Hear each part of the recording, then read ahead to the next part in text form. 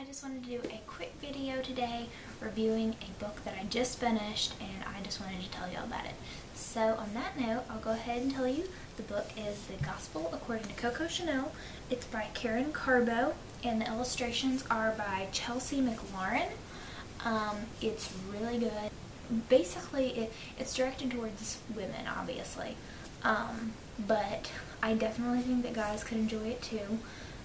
Anybody who's interested in fashion especially, or biographies, or just, looking for a good read, I think this is a very good book.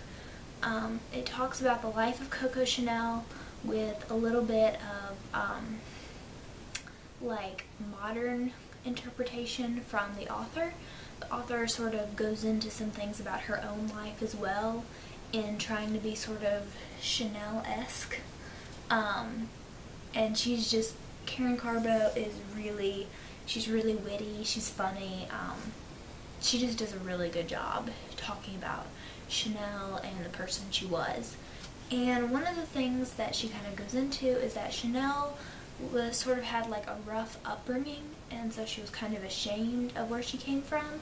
So in a way, the book is almost, though it's kind of a biography, it's almost a bit like a work of fiction, because Chanel invented so many details about her history and where she was from that, sometimes it's hard to separate fact from fiction in the life of Chanel.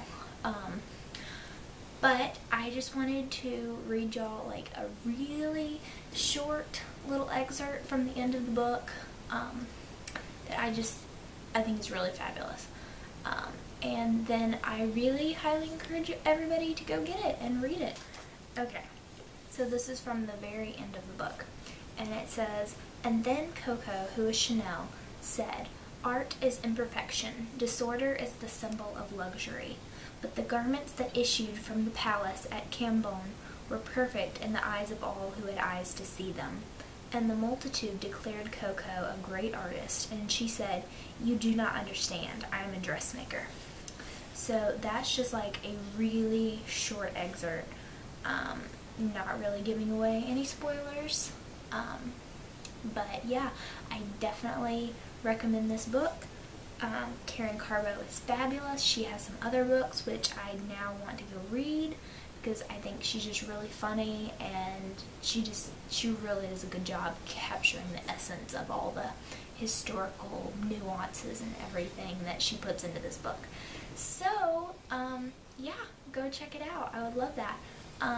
If you have read it and you have any opinions, please comment and subscribe.